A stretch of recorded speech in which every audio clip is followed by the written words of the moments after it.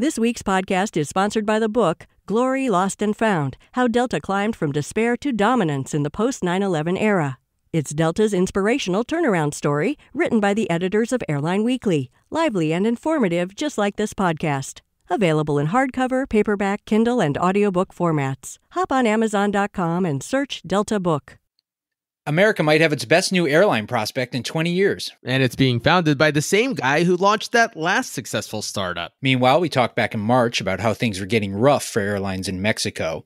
They were getting pounded by the peso, and seat capacity there has been outpacing rather tepid economic growth. Together, that made for a pretty mediocre 2017. But how did Mexico do in the first quarter of 2018? Seth, have things gotten any better? Not really. Real quick, here are the operating profit margins for the four big airlines there. You might want to have the children cover their ears. Interjet's Q1 operating profit margin was negative 11%. Viva Aerobus was negative 10%.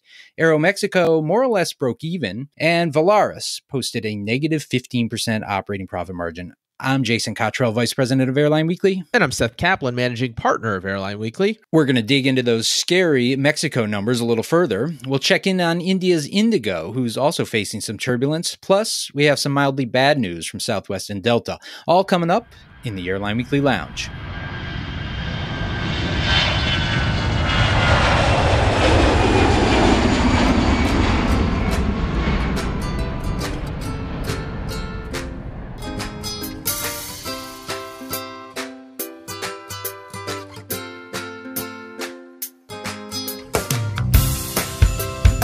Thanks for joining us. We'll talk in a little while about whether David Neeleman still has his Moxy.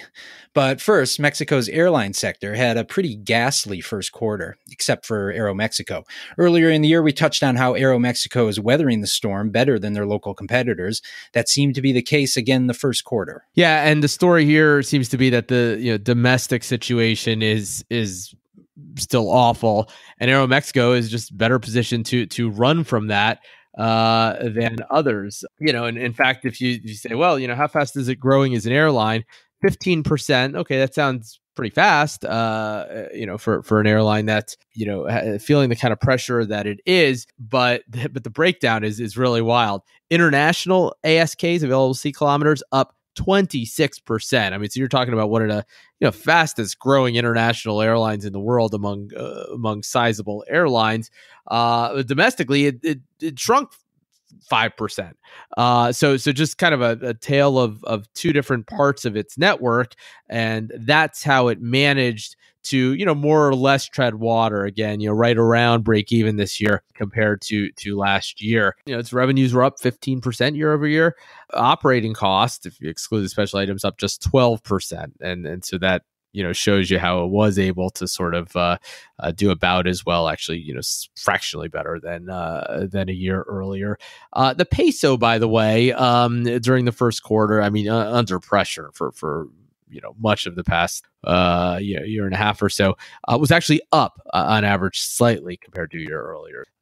That too was helpful, and the Delta joint venture, just getting going, and every reason to think that too will be helpful. Aeroméxico, by the way, likes to talk about how it's become a more reliable airline. So maybe that too, a feature of Delta, something it's bragged about a lot in recent years, justifiably so. The two now working together in important ways, including operationally, maintenance areas, that kind of thing. And so Aeroméxico too, a better operator than it previously was. And what about the three others who all had negative profit margins in the double digits? Do any of them have more hope than the others? We're all about hope in the Airline Weekly Lounge. They all, I guess, if you want to say, sort of the trends, Interjet at least didn't slip compared to last year in terms of its operating margin. Now it was negative 11%, so it was nothing good, but at least the trends there were better than at the other two, which both slipped a bit. Interjet is the upmarket low-cost carrier there, one that looks, I mean, just broadly speaking, a little more like an airline like JetBlue, let's say, generous legroom, that sort of thing. A fast-growing airline. Its ASK capacity grew 26% for an airline that's mostly a domestic airline, but it does have the international routes to the near abroad. It's somewhat protected by the fact that Mexico City's main airport is its busiest market. That's a congested airport where other competitors can't just pile in with new capacity, and that did protect it somewhat, and might have been enough to sort of explain why, as I said, it managed to at least hold its own compared to where it was a year earlier, which, to be clear, is not a very good place. Viva Aerobus, negative 10% margin. That was a deterioration from negative 8% last year. An airline with exposure to more of those other markets where they're not as capacity constrained and other airlines can add capacity. And in fact, ever since Open Skies, there's been some new capacity to Mexico from the U.S., and that's something that Volaris also exposed to. And those, you mentioned it in the intro, a negative 15% operating margin for Volaris. I mean, look, it's not going to be that bad all year, but that's a pretty bad way to start the year. That was a bit worse than negative 14% a year earlier, and that's because of just that awful domestic fare environment. Volaris said ticket yields were down 12%. It blamed overcapacity, just the supply situation, uncertainty regarding the upcoming election in Mexico, tighter U.S. immigration policies, concerns about NAFTA. Anyway, you add it all up, and a bad quarter, just a question of degree, to varying degrees, for all three of Mexico's low cost carriers. Aeroméxico, the one again is just best positioned to fly far abroad to escape the woes domestically and in the short haul market. And how worried are Mexico's carriers about Mexico City's new airport? Construction is underway, but there is a chance it will be stopped. Depending on what happens in the presidential election. The populist candidate Andres Manuel López Obrador says that he will stop construction there. We'll see if that would actually happen. He leads in the polls. So a lot of uncertainty there.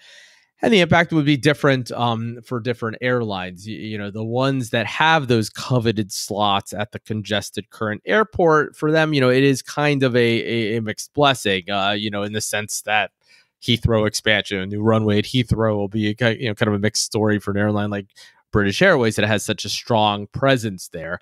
So if you are Aeroméxico, if you are Interjet with a nice position at the current airport, you might like to be able to expand, but you also recognize that would mean new competition. If you're the other airlines, who just don't have much of a presence at the new airport, you're probably even more concerned about the prospect of there perhaps not being a new airport, because you're looking to get into Mexico City in a way that you're not there right now. Moving north of the border, a Seattle newspaper reporter asked Alaska Airlines CEO Brad Tilden whether Alaska would buy Hawaiian Airlines if it ever became available. Tilden, unsurprisingly, didn't say much in response. Probably didn't want to fuel wild speculation. But we can sure do that. Seth, would an Alaska-Hawaiian merger make any sense? It's interesting. It's something I've thought about in the past, just kind of when you're playing, fantasy baseball airline style, what would work. I mean, these are the airlines from the 49th and 50th states, right? Named after those states. That's not too important. It's a, if you merge those two networks, you could see how there is some overlap, which typically is good. When you're merging airlines, they compete against each other between Hawaii and the West Coast, but then they would each add things to each other. It would be quite a force across the Pacific, right? What do you call the thing? Trans-Pacific Airlines or something. It's if you think about that, Alaska, now under all kinds of pressure after the Virgin America merger, would still provide some interesting new exposure, the strength in the Pacific Northwest that still has the best position there, an excellent position in the West Coast in general. Hawaiian's been doing well in recent years, but kind of a one-trick pony, an airline that's vulnerable to new capacity in Hawaii, or just to anything that goes wrong in that one market. So you can you could understand the temptation. On the other hand, Alaska is an all narrow body carrier. We've talked before on this show how all narrow body carriers tend to be more profitable than airlines that have wide bodies. The Hawaiian, of course, has a mix of both. And Alaska, look, I just said it, still digesting what financially at least has not been an easy merger. They've done a good job operationally putting together the reservation systems and that sort of thing, but it's really been a drag so far on the company.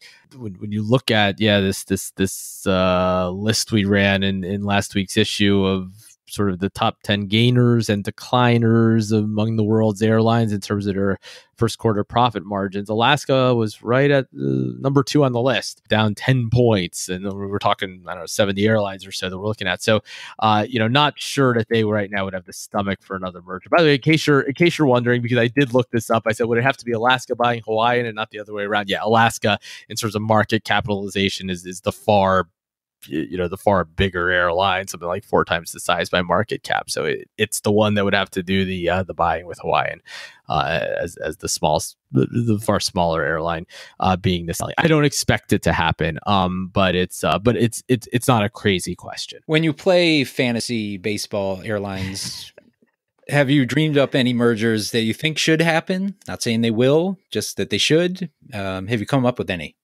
Well, look, in the U.S., Frontier Spirit is the other one that's kind of always out there. I mean, that's not me saying anything brilliant. That's, I think there are a lot of people in the industry who think it's more a question of when than if. We'll see if that ever comes to pass. If it would happen before a Frontier IPO. Right now, Frontier is still privately owned by Indigo Partners, or if they would take it public, and then the two could do it. And the potential synergies are obvious. They're just similar business models and all the rest of it. Spirit has kind of been drifting in a little bit of a different direction, and you wonder, the more they do that, kind of a little bit away from from sort of the strict ultra low cost carrier model. Certainly if they were to take on another fleet type, which they've expressed some interest in doing, that would, I think, make a merger quite a bit less likely. But that's the one that's perhaps out there. Although I would not be at all surprised if something else happens, of course, somewhere in the world before that one. Okay, back to reality. In India, what is going wrong at Indigo? This was the darling of Indian airspace not too long ago. But in last week's Airline Weekly, as you mentioned, we noted the biggest decliners year over year. And Indigo was, I think, in the top 5. Yeah, it was number 1. It was the only one worse than Alaska Airlines, down 14%. Did 14 points year over year in terms of its operating margin. So yeah, quite a dramatic fall from grace. I mean, look, a lot's gone on there. I mean, India is a tough market. The rupee, the local currency, has been declining related to higher oil prices. That's almost always unhelpful for local airlines anywhere when that happens. But yeah, it was 11% the margin in 2016 for that first quarter, and 14% in 2017, all the way down to break even, just above break even in 2018.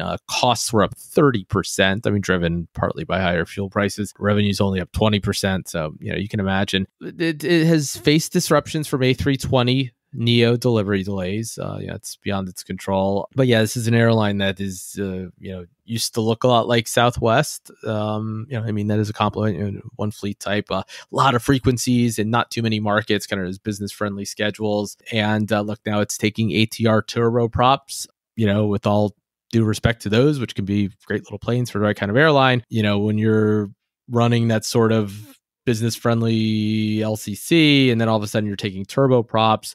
And sure, they're serving subsidized regional routes, sort of incentivized, maybe prodded by the government.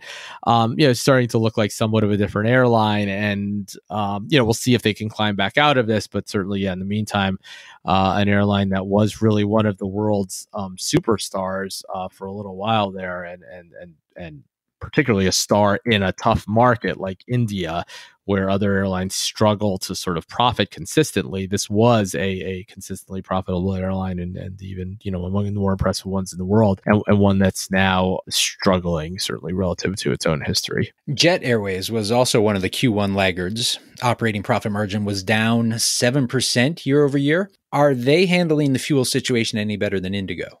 Yeah, and I mean, this is an airline that didn't have as much cushion to begin with. So yeah, that 7-point decline was less than the decline at Indigo. So that might sound like good news. But the problem is that it was so what things were so much worse to begin with. That whereas Indigo, as I mentioned, kind of broke even. Jet Airways a negative 9% operating margin. So sure, fuel costs up 29% year over year.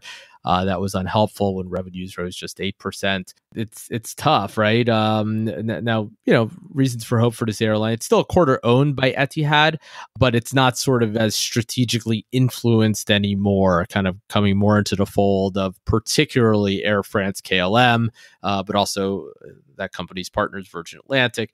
Delta B737 Maxes start coming next month. Cargo revenues surging as they had for a lot of other airlines. In Jet's case, up 17%. And this is another place. I remember what I said about Mexico City a few minutes ago. Mumbai, which is Jet's top airport, is a very constrained airport where nobody else can just come in and start service. Now, I'm sure Jet would like to do some things that it can't do, but on the other hand, that does keep away competition. So probably at least as much a strength as a vulnerability that it has a good position at that airport. But something's going to need to change for this airline, which is still struggling to turn the corner. Is Indigo seriously thinking about going international with wide bodies? That sounds precarious to me. Is that a good idea? They seem very serious, and I mean, we've talked about it on here. Just really hard to come up with examples of that working. It's I don't know. WestJet says that things seem to be going well so far, but all I know is that they, and other airlines that do that, when you take these short haul, narrow body airlines, single aisle airlines, and start flying abroad and start doing it with twin engine, twin aisle aircraft, wide body aircraft, their margins just never seem to increase, alongside them doing that. So we'll see. You can understand the temptation, especially with that brutal domestic market. They have to tread carefully. The history is not good when you have airlines like that start trying to go too far abroad. All I have to do is ask, look, Cebu Pacific, there's another example, right? Wildly profitable airline in a lot of regards, couldn't make long haul work. AirAsia X is doing better than it was, but it's not doing well within the fold of a broader company that generally has done very well short haul. Just over and over and over again, too many examples like that, and hard to think of very many of the opposite where the experiment has gone well. We wrote last week in Airline Weekly a bit about the financial damage Southwest endured after temporarily suspending its marketing in the wake of the fatality in April. The part that interested me was the idea that Southwest suspending its marketing would be harder on Southwest than most other carriers. That's because Southwest depends more on that marketing to drive bookings than other airlines. If you think of marketing by other airlines, a lot of times it's sort of this branding kind of thing, make you feel good about the airline. Those airlines have other ways of driving bookings, specifically in the US. Almost every other airline, Allegiant is really the exception here, but almost every other airline is in the online travel agencies. So even if you've never heard of that airline, if you're looking to fly from one place to another and that airline offers service, you're going to see that airline show up. And with Southwest, that's not the case. And you might think, well, who hasn't heard of Southwest? But there are a lot of markets where, although they're a rather large airline overall domestically, markets where people aren't going to think about Southwest necessarily. Big cities in particular, Boston or New York. These are places where Southwest is present, but they're a tiny part of the market. And most people, especially if they're not frequent flyers, if they're jumping on an online travel agency, Expedia or Priceline or whatever, just to search for flights, they're not going to see Southwest show up there. And so, Southwest spends the most on advertising, not a coincidence. They like to think about how they have very low distribution costs because they don't distribute more broadly, because they're not paying all kinds of fees and commissions. But you pay one way or another. And in their case, they pay for advertising. And when they have to stop advertising, for them, to the degree that advertising is required to remind people to go straight to southwest.com, when they're not doing that, that's more of an issue for them than it is for, really just about any other U.S. airline if one of those other airlines were to stop advertising. Let's talk a little bit about the second quarter, which of course doesn't end for a couple weeks. Still, both Delta and Southwest have made some bearish statements on that quarter. In short, it sounds like revenues are just fine, but as good as they are, costs continue to carry the day. Yeah, you've got this race always, really, right, between revenues and cost in either direction. And now we're back in a situation where revenues, think back a couple of years ago, revenues were declining steeply, but costs were declining too because fuel was going down. Now, revenues, everybody seems to feel pretty good. They've stabilized, going up, revenues for a lot of airlines, but so are their costs. It's driven by fuel costs, of course. Fuel costs right now kind of off their highs recently, but still a lot higher than they were over the past few years. And labor costs. These airlines are all given big raises to their employees. And so, yeah, they have cost issues. Delta in particular is just a great example of an airline with really strong revenue picture, but concerned about costs. With Southwest, they've also taken that little bit of a hit to revenues because of what we just talked about a minute ago. That issue, with the passenger fatality and then having to stop advertising for a while, or at least feeling like they had to, it led to, maybe more bookaways than you would have expected for an airline that overall has the kind of reputation that Southwest has for safety. But maybe, some small number of bookaways just because of, the negative publicity, but then also, that compounded by them not being able to drive bookings as much as they usually do in the way that they're accustomed to doing it. And the big story out this week in an exclusive Airline Weekly cover story, David Neeleman, the man who brought us JetBlue and then founded Azul down in Brazil, is coming back to America. The new airline is slated to be called Moxy. Yeah, a CS300 operator, apparently up to 60 of those by the time you get several years out. Looks like they want to launch in 2020 using alternative airports.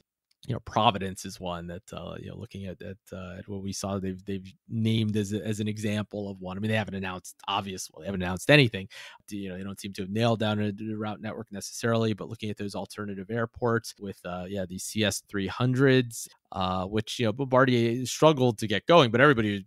They seem to be great planes configured with between 120 and 145 seats, maybe different configurations for longer haul versions and shorter haul versions. Point-to-point network, they say they're not going to sell connections. So in that regard, different from most other U.S. airlines. Allegiant really is the only one you can think of that doesn't sell any connections. And so, they think they're going to have very low costs, because of these efficient aircraft, because of the alternative airports. And I mean, look, just kind of most prosaically, but importantly, I mean, just being a new airline does tend to give you a very low cost structure because you've got a completely junior workforce. At this point, it's been so long since there's been another new airline. Really, JetBlue was the last successful new startup. It's going to be 20 years old by the time this one launches, and so a big advantage there when you're starting with all new employees. So it's going to be interesting, and it's been a while. Virgin America was kind of the last sort of exciting new airline. I mean, it survived, got absorbed by Alaska. Hard to call it, though, a bang-up success. I mean, it's to go back and add, but I think if you added up all the earnings from all the years, they probably didn't break even. And so yeah, it's been a long time since there's been a new airline, a successful new airline. And so we'll see if this one can be that one. How big of a deal is it that it's Neeleman? A new entrant is always exciting to geeks like us, but Neeleman seems to add a certain level of interest. Am I imagining things? No, you're right. You're right. I mean, first of all, that attracts capital. They say $100 million already. I mean, so that's a big deal. I mean, he has a track record. Not that he's never made mistakes. Look, even JetBlue, after a while, they felt, the board there felt time for new blood, but generally speaking, he's been right more than he's been wrong. So no, that of course gives it a certain credibility. The part when I look at all of it that I'm maybe a little more skeptical about than others is the alternative airports. I mean, certainly there's a role for those. They see all this opportunity there. I look at it and say, well, let's take Providence because we mentioned it. Southwest has slashed their presence there, and Southwest is an airline. It's very well structured to operated airports like those. I mean, there's 737-700s really have the same capacity as that. I mentioned the CS300s. It looks like on the short haul version, Moxy's looking at, I don't know, 145 seats. Southwest 700s have 143 seats, so the same kind of capacity, and yet, and an airline that likes low airport costs. I mean, it's not like they have a bias against those airports. I mean, that was their model, and you just have kind of seen them recently just believing that there's just so much revenue at the primary airport, so much more revenue, that they've done whatever they can to kind of pivot away, even though they still serve a lot of those secondary airports. That part, we'll see. Harder to stimulate traffic sometimes from those places. Look, they're probably gonna have a great cost structure. They're probably gonna be a really well managed airline, and they can adapt. I mean, it's some airports, of course, are very crowded and hard to get into, but if they find that markets aren't working, it's these are airplanes. You can fly them somewhere else. And what do you think about the timing? Does America need another airline, and does America have enough room for another airline? Well, the existing airlines are very profitable, right? So that tells you that we, in the cover story, we covered the Jeff Bezos of Amazon. His this famous quote is, "Your margin is my opportunity," right? Well, these airlines are earning billions and billions of dollars right now, and so that seems to be the thinking here, is that there is room. You wonder, well, why hasn't there been another startup? And I think part of it is that even though on one hand, sure, it seems like opportunity in an industry is doing so well, on the other hand, you're talking about a situation. This is different from how it used to be. I mean, the smallest notable airline, let's say Frontier, Allegiant, the Spirit. Okay, I guess Allegiant is one of those that has the least airplanes. What is that? 90 airplanes. So to achieve the scale, even if you think you're going to have low cost, if you're going to start an airline with 10 or 20 airplanes, you're probably not going to have the scale to get your costs down to where they're competitive against those incumbents, even though they have older cost structures and you're starting with junior employees.